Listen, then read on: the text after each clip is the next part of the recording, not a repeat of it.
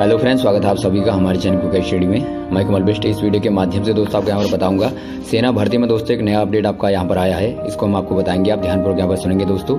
यहाँ पर देखिए 10वीं और 12वीं की दोस्तों आपका रिजल्ट का यहाँ पर के आधार पर आपकी कट ऑफ बनेगी दोस्तों। तो आपको पूरी जानकारी हम यहाँ पर बताएंगे इस वीडियो के माध्यम से। आप दोस्तों इत्मीनान से यहाँ पर देखिएगा।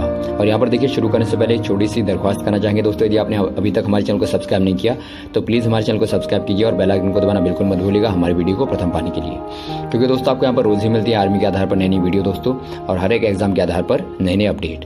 तो आइए शुरू करते हैं दोस्तों। यहाँ पर देखिए पहला दोस्तों हम यहाँ पर टाइटल देखते हैं, ऊपर क्या लिखा है देखिए, सेना भर्ती में 10वीं 12वीं के आधार पर दोस्तों रिजल्ट के आधार पर बनेगी कट ऑफ। अब यहाँ पर देखिए पूरी जानकारी हम पढ़ते हैं।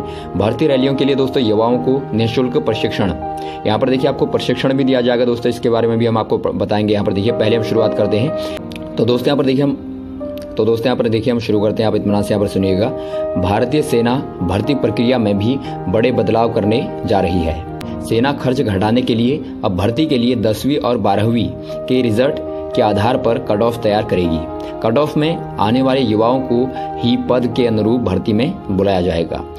सेना भर्ती कार्यालय मेरठ का निरीक्षण करने शुक्रवार को पहुंचे उत्तर प्रदेश व उत्तराखंड भर्ती जोन के एडीजी मेजर जनरल सुभाष शरण ने बताया कि फिलहाल एक जवान की भर्ती प्रक्रिया में 30-40 हजार रुपये खर्च होते हैं। रैली के लिए पंजीकृत 70,000 अभ्यर्थियों में से 40,000 दौड़ लगाते हैं और उनमें से 1,000 चुने जाते हैं। इस प्रक्रिया को बदलने से सेना के करोड़ों रुपए बच सकते हैं।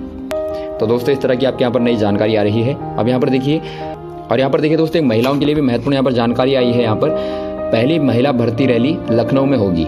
सेना में महिलाओं की भर्ती के लिए उत्तर प्रदेश की पहली भर्ती रैली सितंबर-अक्टूबर में लखनऊ में होगी। महिलाओं की पहली ट्रेनिंग जनवरी 2020 से बेंगलोर में शुरू होगी। तो दोस्तों यहाँ पर ये महिलाओं के लिए महत्वपूर्ण यहाँ पर जानकारी है। उनके लिए दोस्तों पहली भर्ती रैली यहाँ पर उत्तर प्रदेश में शुरू होगी दोस्तों।